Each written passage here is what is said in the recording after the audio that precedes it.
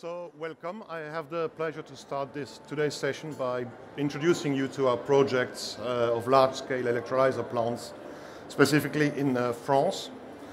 The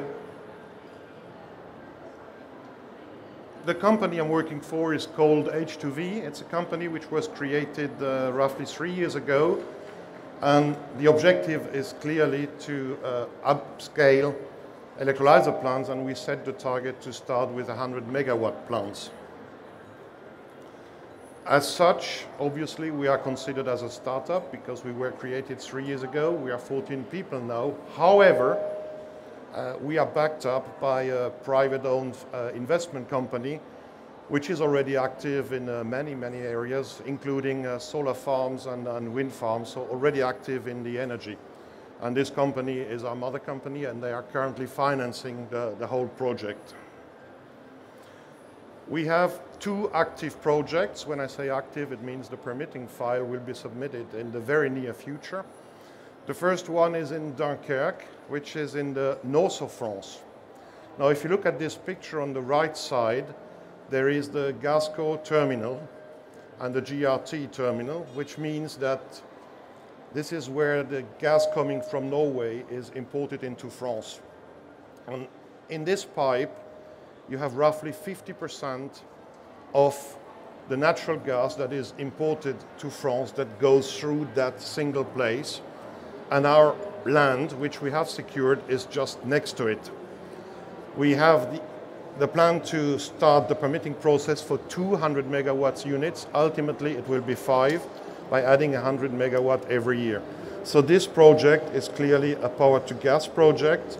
The intention is to inject all the hydrogen in the natural gas network, up to a certain percentage, which still remains to be determined by the French authorities. The second one is in Normandy, which is a little bit further south in France.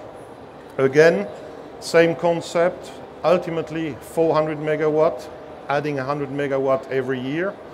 And on this picture on the right side, you see the Exxon refinery, which is the biggest refinery in France.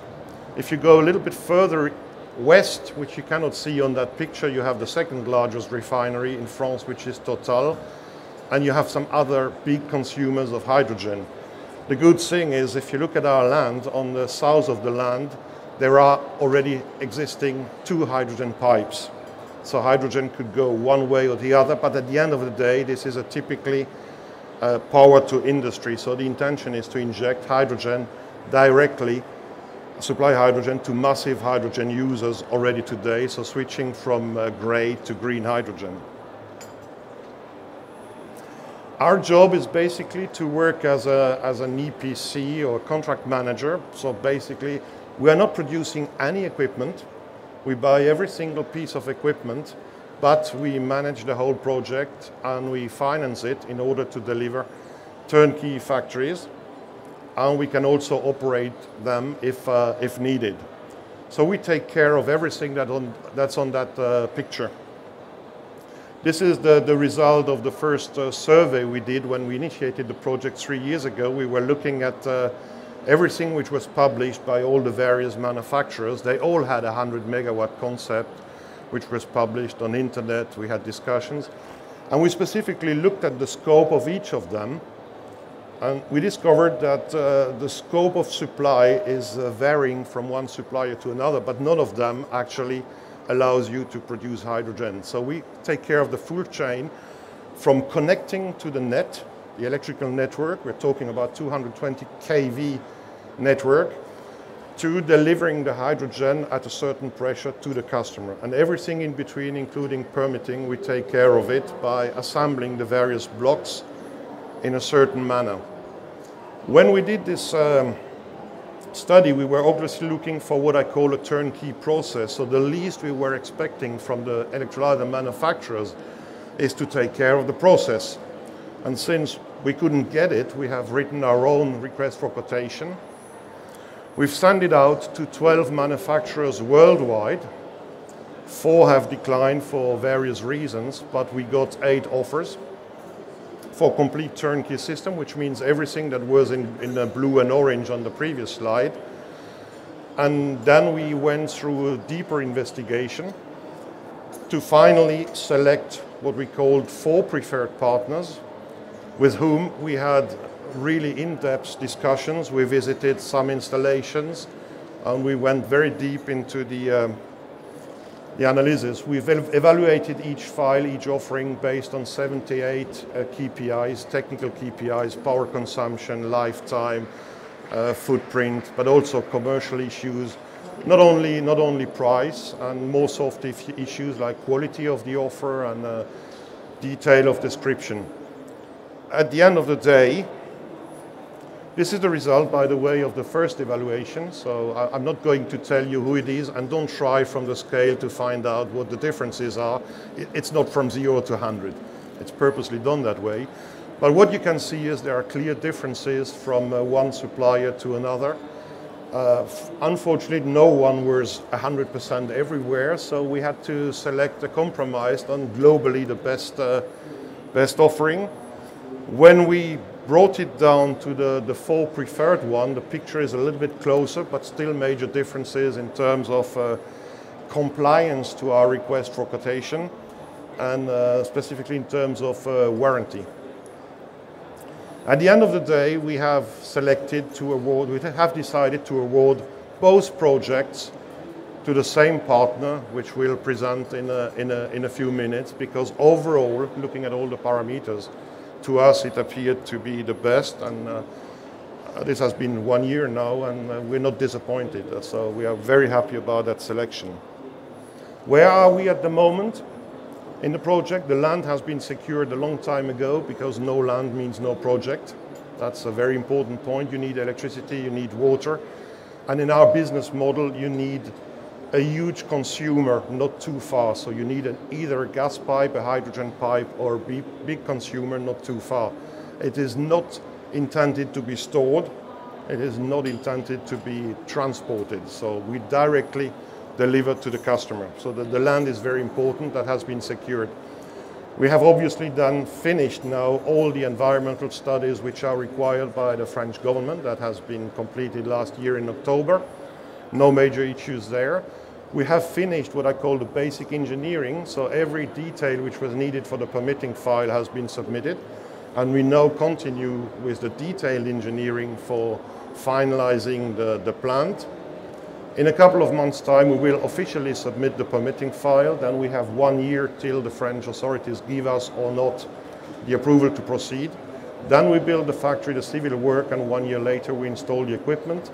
The target is the first 100 megawatt. We want them operational by end of 2022. Very optimistic, maybe early 2023, and then we add 100 megawatts every year. This is our latest, not the very latest, but this is our latest layout. So as I say, most of the engineering is done, the layout is done. We modified a little bit the compressor and the cooling section, but this is how it looks like for 100 megawatt. And this is what the factory looks like. We work with a dedicated architect as well, because the company wants to have some visual identity on our projects. So the factory seems a little bit luxurious. There is no luxury. Every single thing here has a purpose. And this is an overall view, including the exploded model. I think that's all for my part, so I hand over to Hans-Jörg.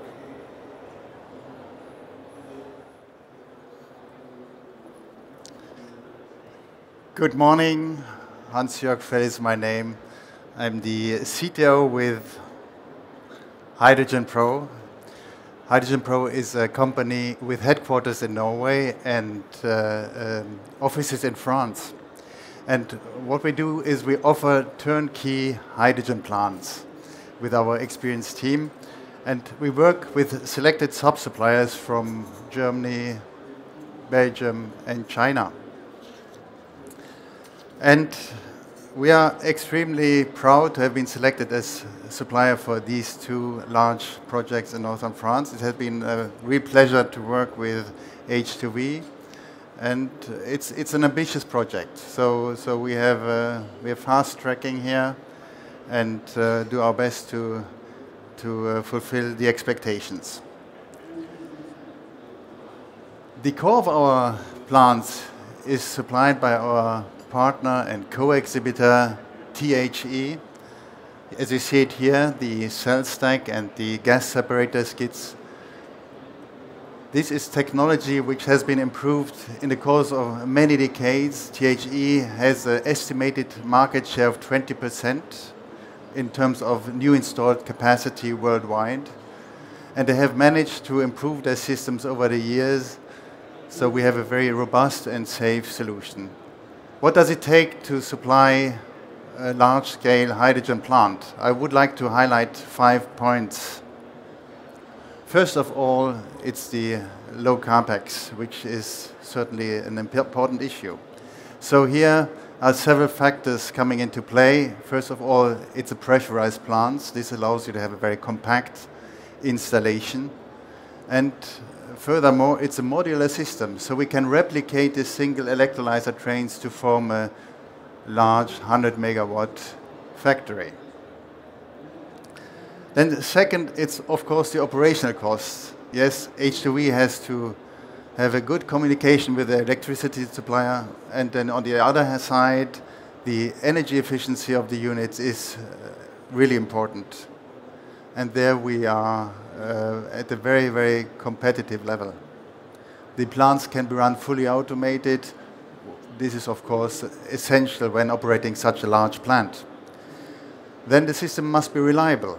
So here, in an electrolyzer installation, you have very few moving parts, and the plant is designed to work 24/7 throughout the year. And with this pressurized system, we have a great flexibility in operating the plant. So we can ramp up and down, and this is very attractive for renewable energy input. But last but not least, the system is well proven. With over 400 units delivered throughout the years, the safety aspect is very important. So this has been refined, and the team knows how to design large-scale plants. So, for us, it has been a tremendous year. We have had very good communication with H2E, and it's a real pleasure to work with you guys.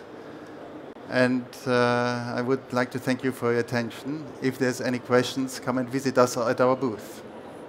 Thank you very much, Dr. Hans-Jörg Fell and Jean-Marc Leonhardt. Are there any questions from the audience? Or now? Okay. So I think this is a very impressive joint project from the two companies.